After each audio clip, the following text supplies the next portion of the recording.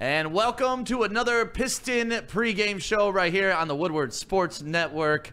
Big game tonight going on against the Bucks. My name is Stick. I got my man Corey to my right. What's going on? What's going on? And then to my left. What's going on? What's going on? Hey, man, look. I feel like I'm having deja vu from this morning. You know what? It's cool, because, me and Stick got on the sweet sport coats, and I'm Joey's jealous. over there. So, hey, if you can't beat me, you got to hate me. No, hold up. I'm not hating on you. The only one that I'm hating on are the Bucks because I'm sick of losing to the Bucks. I feel like we play them every game. This is like the 17th game against the Bucks this season. So let's get into it. I mean, that's the matchup for tonight. The Bucks are 7-4. The Pistons are 2-8. And Joey and I were talking before this. Without us, the Bucks are only a 5-4 team. Yeah, they're not looking as dominant as they've looked the past couple of years. They look very beatable. I don't know if that's due to the bubble. Well, not the bubble. COVID, The no lack fans. of bubble. No lack of bubble, no COVID. No fans because of COVID. I don't know what's going on. Right. And speaking of COVID, this might be the last game tonight that the Pistons play until Saturday, because I wouldn't be surprised if the game on Friday gets canceled, because tonight the Wizards and the Atlanta game is getting canceled. Really? So that's all due to COVID. The Wizards don't have enough to meet the 8-player minimum. So there's that many that were in contact or who knows what. It's like a bad beer league team when your guys don't show up for kickball. It's like, you guys don't have enough to play, so you're not playing. You know what'd be sweet? If this year they just called in fans to come play. Would you play? 100%. Of course you would. That'd be so awesome. So the Pistons, they're the underdogs by 10.5 points tonight. In the previous games, they've lost by 125, 115, and 130, 115. So by 10 points and then by 15 points. So it only is getting worse. Yeah, we're trending the wrong way on that for sure. So Vegas has us losing by 10.5. How do you guys feel about that? I mean, you look at the last couple of games. At first, I was like, oh, no, we're going to beat those odds. But we're still seeing the same odds pretty much. And you said it. We lost by 10 the first, 15 the second. Well, it was funny. The first time we played them, it was around a 10.5 point spread. Then the second time we played them, they took it down to about an 8-point spread. But now, I guess it's back up there, Corey. I gotta agree with the spread. We're not looking good against the Bucks. Giannis and those guys are just having their way with us, and I'm not feeling that positive about tonight. Not gonna lie. And then we, of course, got to get into some key injuries for tonight. Obviously, Killian Hayes is out for we don't know. Yeah, that's kind of like the big old question mark elephant in the room. The number 7 pick elephant in the room. Yeah, big elephant in the room. So we have the best doctors in all of medical world, and we can't even find out a good evaluation on his status. That's what's blowing my mind, because at least give us a time frame. And like I said, just give me the worst time frame. Tell me he's out for the next, 3 years, and then we can walk it back from there, and I'll feel good about it. If it's like, oh, he's out for 4 weeks, and then all of a sudden it turns into 4 months. But don't be Governor Whitmer. That's what Steve is saying. I will say this. The fact that they are not saying anything, like they made that one statement, and then when radio is silent, that is very concerning. It is concerning. That leads me to believe it's the more severe. Yes. We got intern Alex here doing the producer. Alex, how you doing today? I'm good. I'm good. You're good? And Hey, you got to stand up. Show off that beautiful sweatshirt you got. Flex that. Man, that thing is beautiful.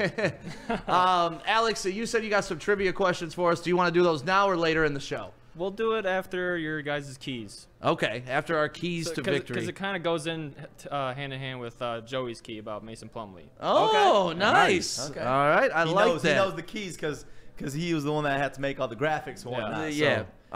So let's hope get into our enjoying the graphics. Let's get into our key matchup of tonight, which for the Pistons, I mean, we got one guy that we can highlight pretty much every game, and that's Jeremy Grant.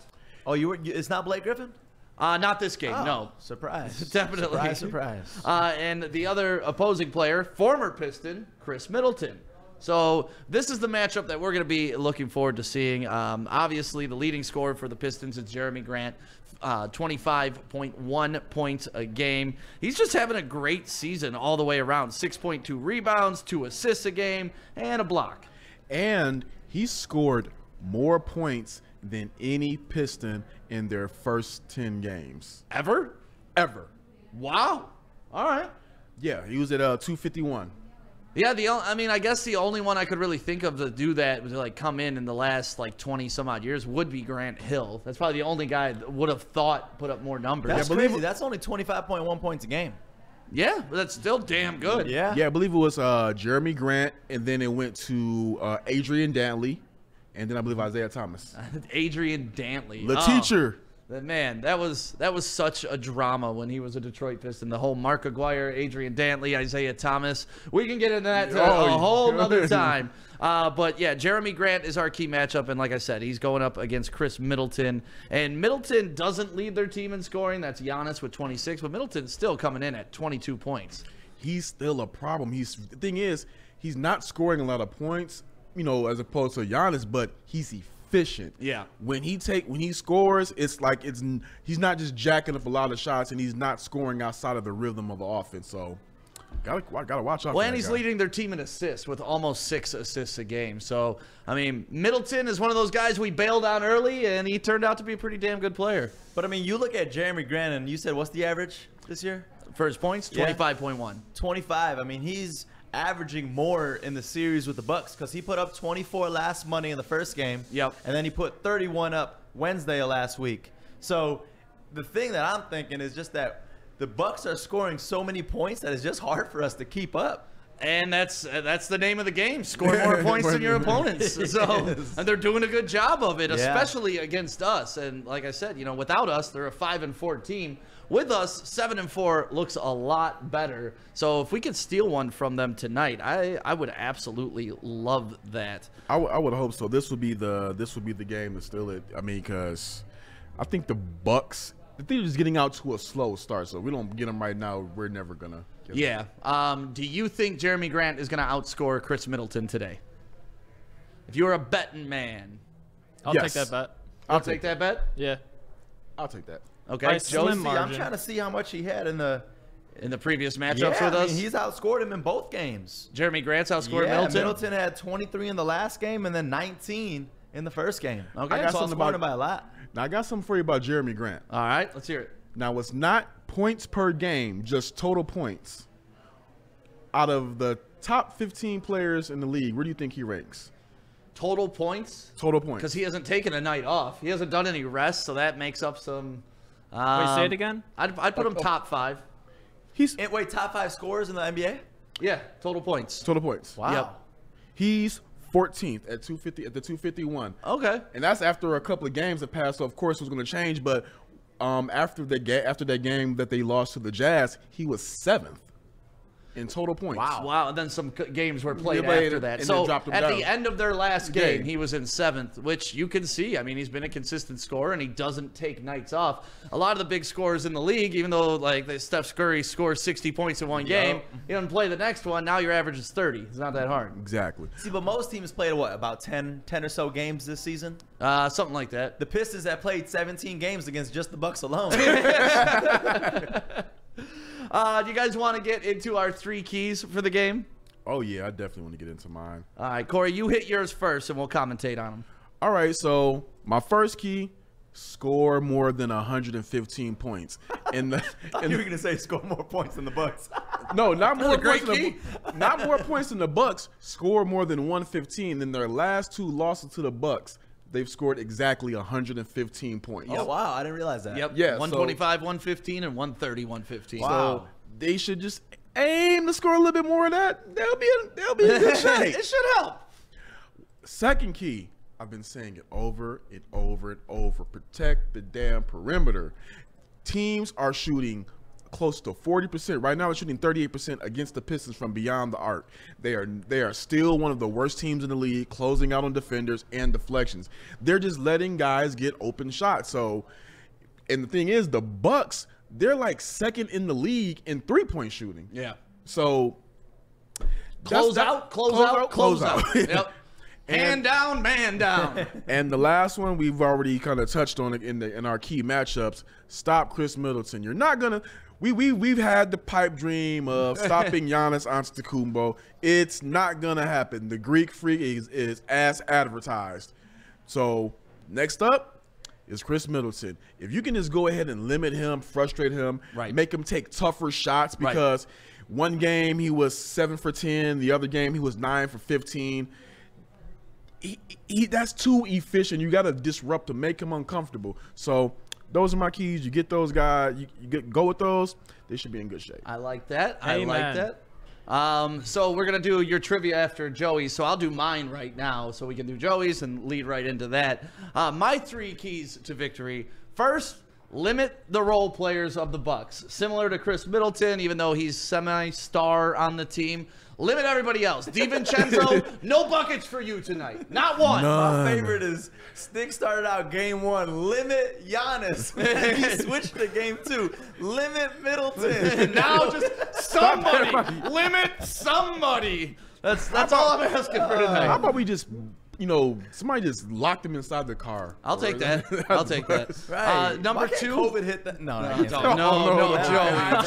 Joey. My bad. No, we apologize on the behalf Yeah. of Woodward Sports. I'm sorry. But But for real, though.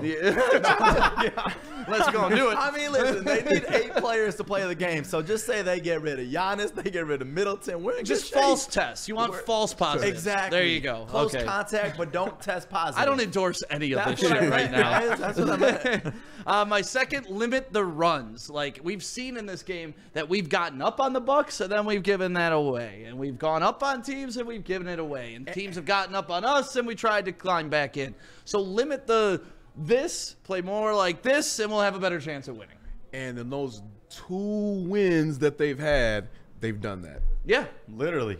And all the other ones, we gave up a big lead or just got our ass whooped. playing Yeah. out. And then I can't believe we haven't mentioned this. Like, we should have started the show off with I know where the you're going. Isaiah Stewart versus Giannis Brawl Part 2. Wow. If you remember, after the last game, Giannis and his punk-ass brother decided to roll up on Isaiah Stewart like they were some bosses. And they forgot, this is Detroit. This is not Greece. We don't do that shit here. And he pulled up on them, both of them, and Isaiah Stewart just stood there like, you ain't gonna do anything. Like, you know the feeling when the guy's all talk, he's running his mouth, he needs his little brother to come back him up, and Isaiah Stewart stood there, got in his face, under the MVP skin, and I want to see all of it tonight. Like, I want all the smoke tonight. I mean, we are playing at Little Caesars Arena, so maybe Malice at the LCA.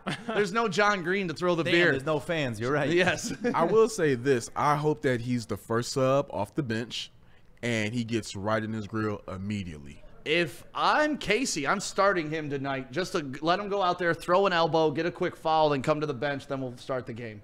You know what? Get in there From the early. projected lineup, he's You know not what? on it. That's a better idea. Yeah. Yeah. Because right now, what do you have to lose? Exactly. You already seen that you can get under the MVP's skin, so why not use that to your advantage? The only way you're going to get this guy off his game is to get him off his game, and that's getting in his head and being physical with him. So the fact that Stewart got in both the Antetokounmpo's heads, That was not bad. I tried. No, no. That I was tried. really good. I love, nobody even says his last name No. anymore. It's just Giannis. Yes. So- and you can't even spell his first name. man. Antetokounmpo, I believe is his name. But go ahead, Joey. What are your 3 keys to a Piston victory tonight? So my first is get the damn board.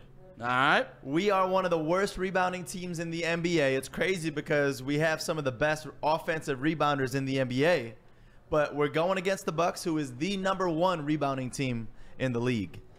So that's a big one for us. Let's see it, Mason Plumlee. The second one, start off well, because against the Jazz in the last game on Sunday, they started the game off 9-0 run. Right. And we can't let that happen. Right. Yeah, it's tough to come back from that, man. Like, you saw it over the weekend in the NFL, and you saw it last game, too. Yeah.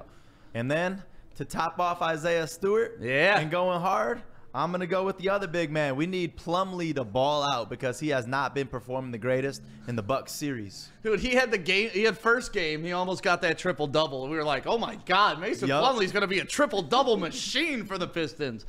Not so much. We need to slow down on that. Yeah, talk. and he only put up, what, 4 points in one of the games versus them? It's like, come on. It's a lot to guard Giannis, but yeah, he's definitely got to show up tonight. But hopefully Isaiah Stewart can help him out. You're right. Elbow, something like that. And to Joey's point, the Pistons right now are 7th in the league on offensive rebounds per game at 11.1. So That's the thing that's crazy is you don't get as many offensive rebounds as you do defensive rebounds. So even if you're going to be number one, you still could be, like the Pistons, the worst rebounding team. Offensive rebounds are kind of like a ghost stat because that means you're missing a lot of shots too. So I kind of take that stat with a grain of salt. You never want to lead the league in offense. You want one player that's leading the league in offensive rebounds. Exactly. But you don't want the whole damn team. Right. You know, when Ben Wallace used to do it back in the day, it was great. But at the end of the day, you don't want that many offensive rebounds available, period. Yeah. And even then, I'm gonna have this fact next time because I want to see off of all them offensive rebounds, where do we lead in putbacks? Yeah, that's a good stat too. We'll find that out. Because Alex, you got trivia for us? What you got, man? Yeah, I could tell you're excited, Stick. Well, you told me you got Wednesday night trivia. Let's do this. It's a couple quick questions, and Joey might get this first one because he probably has Mason Plumlee's stats up on that tablet right now. Season I won't look, stats? though. Okay. First question is, out of the 10 games the Pistons have played, how many games does Mason Plumlee have double-digit scoring? Ooh, I'm going to say... Joey. I'm going to say... It's not Family Feud. I'm going to say... 1. 1, okay. I'm going to say 6. 6. I'm going 5. 5. The We're all answer is wrong. actually 3. 3? Ooh. Oh, all right. Joey was closest without going over. Oh, yeah. Congratulations. There we go. Price is Right rules. Who you got Okay. next, Alex? Next question is about Jeremy Grant. Minutes per game. Is he higher or lower than 10th in the entire NBA? Ooh, I know he's at 37 minutes a game, and that's a lot of minutes. Yeah. Yeah. He plays the most minutes on the team by far. So How many But are is in a that game? top There's, what, 10 in the 48 NBA? minutes? That's the question. Yeah. I'm gonna take that's top 10 in the NBA. I'm going to say yes as well because especially this year with how many games, a lot of people are taking rest. So I'm going to go with yes on that. Corey? I'm gonna go right under 10th. I'm probably gonna go somewhere like 11th or 12th.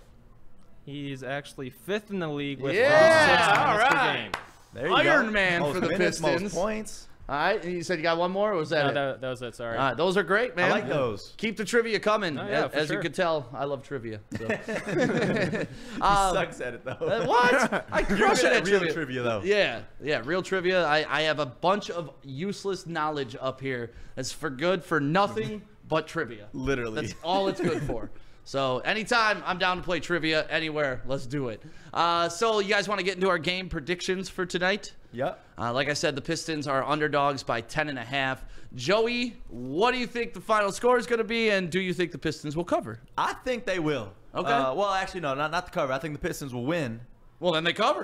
Yes. Yeah. Oh, okay. Yeah, I got you. I'm always so bad with these spreads. But I think the Pistons are going to come out on top. I mean, we've lost twice to them. And hopefully they don't hit the 115 point mark that Corey is cursed by. But I think the Pistons are going to pass that with 123 tonight versus Bucks 119. 123, 119. So up by 4. Okay, I like that. I like it. I mean, it is tough to beat a team 3 times in a row. Corey, what is your final prediction for tonight's game? Woo! I'm going to go 120, 110 Bucks. 121. So we're going to lose by 10. So, ooh, they're not covering though. Nah, And they man. didn't take your key. Yeah, 115 points. They're not. I don't think they're gonna get it done. really. Yeah, I think that right now they have too many things to figure out with their offense and their rotation, and the Bucks is the wrong team right now to figure that out against. To learn against. Yeah. I mean, that game against the Suns, they were this close and they looked so good against it. The Jazz, not so much. You hope that fight carries over from Isaiah Stewart and gets to put some energy in him tonight. I'm going to do it. I'm going to go out on a limb, man. I'm going to take the Pistons to win tonight. I'm going to say they're going to score 120 to about 109. Pistons by 11. And those are all based on free throws down the stretch. Like, they're going to be up by 5, but then go up by 11 within the last 2 minutes of the game. And this series, you have taken the Bucks to beat the Pistons both times, correct? I have. Yep. Okay. I try to be smart about these truth. things. I don't. I just every single time I want my team to win. I know. In those free throws down the stretch, hopefully it's in Jeremy Grant's hands. He's one of the team's better free throw shooters. Yep. Last time I checked, he was shooting close to around 88%. Wow. Somewhere around that margin. So I'm with it. And before we get to the game, we got to talk about the NBA and switching up some of the protocol for COVID. We're going to see some weird things tonight. Like they're not allowed to give dap after they shoot a free throw. It's you can walk up, but you can't give him high Smack five. the dude's ass. Yeah, I don't know. Was ass smacking I think on that's it? allowed. No, I'm just allowed. That's always allowed. They do, as long as he's facing the other direction. Right, and we know that since the Bucks are on the road, they can no longer have outside visitors visit them in the hotel when they're on the road, which should make them kind of angry at some points, frustrated. Hey, maybe they get frustrated they can't get none. Right. And, That's the key to the game. Since the Bucks didn't get any hoes last night, Yeah. they're gonna lose. I mean, Alex with the key to victory. that is the major key to victory tonight, is that the Bucks could not get chicks in their hotel room last Hey, night. plot twist to this whole thing. The wives of the NBA players are the ones that put this Put fact. this in there. They put this in there. So now all NBA players are loyal. This is a great season. That's awesome. So, yeah, the NBA is trying to take care of their COVID situation. We don't know if they're going to end up finishing the season, if they're going to go back to a bubble like they did. It's all up in the air right now, so just enjoy Pistons basketball while we have it. We got a young team that's working hard every game, and you can see them growing, at least in their hunger. Like, that's the one thing I've been impressed with, that even though they've lost so many games, they're 2-8, they still fight every game. So that means they haven't given up on themselves or the season. So I love that about Detroit basketball. And I saw Coach Casey talking about the whole starting lineup, because we still really don't know what the starting lineup is. And Coach Casey's openly admitting, he's like, yeah, we're going to try new things. So that's why we might see something different tonight. Yep. I want to get into that whole the whole thing with the Bucks and then not the Bucks with the Wizards. With the Wizards? Because that's the next game. Yeah. That's our game on Friday. I don't think we're gonna play that game. Yeah, that's what I'm saying. Yeah, so I mean, it's like, who knows when the next thing is, because they have all the positive tests and all these games they didn't cancel one by one. So Yeah, that's why I'm saying enjoy the basketball while we got it. It's just, I'm over here just trying to see more stuff and look at these rules, and it's like, that doesn't make sense. You can't bump hands. You can't. They're shortening practices, but it's okay for these guys to go out and go play a game. Right. Face to face, all over everybody. Hey, It's man, crazy. you got to do your best, but you still got to make that money. That's what it's all about in the end. And the NBA will roll on, just like the NFL made it through the season. The NCAA made it through the season. So hopefully these guys get through it. I'm looking forward to the game tonight because, like you said, it may be the last game we see for a very long time. Enjoy the Pistons versus Bucks tonight. That's your Pistons pregame show. My name is Stick. Scory. And it's Joey. With Alex, yeah. And Art's behind you. Art snuck in. Hi, Art. I never leave. You guys have a great night. Enjoy the game.